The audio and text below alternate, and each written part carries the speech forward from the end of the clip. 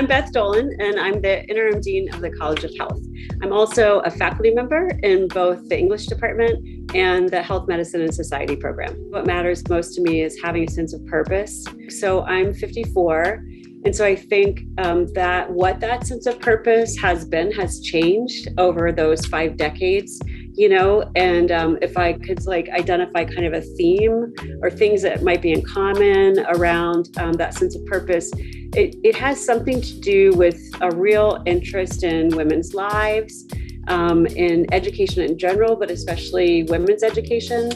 And so having a daughter who I got to see go through all those developmental stages and learning and, learning from hard stuff as well as, joyful stuff.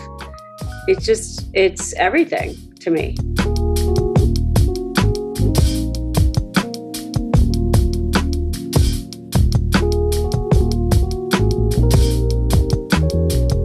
This is mountaineering clothing for women in 1935, right? So it is really interesting to see. And that her hands are in her pockets, so she seems relaxed, you pointed out.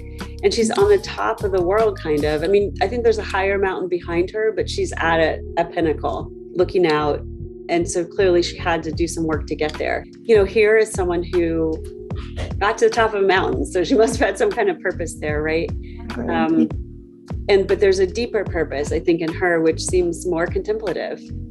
And so I think that, what it helps me think about is that sense of purpose is not necessarily about striving or achievement, but about internal development and change, both for me and for, people I'm connected with through education or friendship or whatever. I wonder if she even knew that the photo was being taken. I feel like she's so in her own world in that moment. And I don't know, it seemed just so powerful. And I love that you can't see the details of her face. It's just the side profile outline. I think that's so cool. So we don't know what she's thinking, really. There's a phrase that I really like that Brene Brown uses, which is grounded confidence. And there's sort of a grounded confidence here.